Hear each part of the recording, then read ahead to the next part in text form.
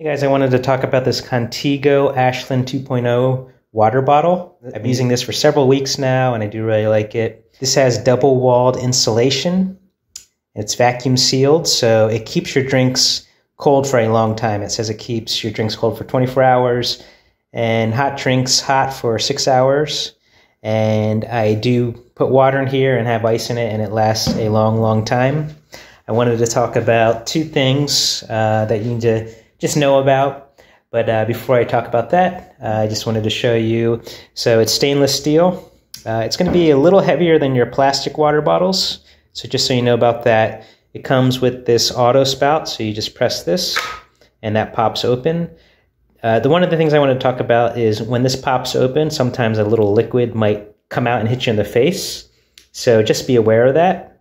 But the straw works well. And you can push this down and you can lock the button so you can't accidentally open it if you throw it in a bag. It is leak proof, so it's not going to leak anywhere.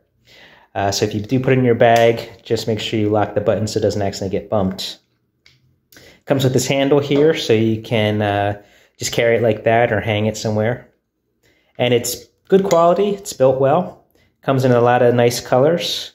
The second thing I wanted to tell you about is the straw. So whenever you wash it, this top cap is top rack dishwasher safe, but the bottom part you would want to hand wash. So the other thing I wanted to talk about is, well, you can see the water here. It's good build quality and good stainless steel. So the one thing I wanted to talk about is the straw here. If you ever have trouble sucking through the straw, you just have to make sure that this is pushed and snugged up against the cap, and then you shouldn't have any issues. I had to do that once or twice after changing out the water, so just make sure this straw is pushed up nice and snug in there. But this is a nice water bottle to use. This is a Contigo Ashland 2.0 24 ounce, and I would recommend this. I hope this video was helpful. Thanks for watching.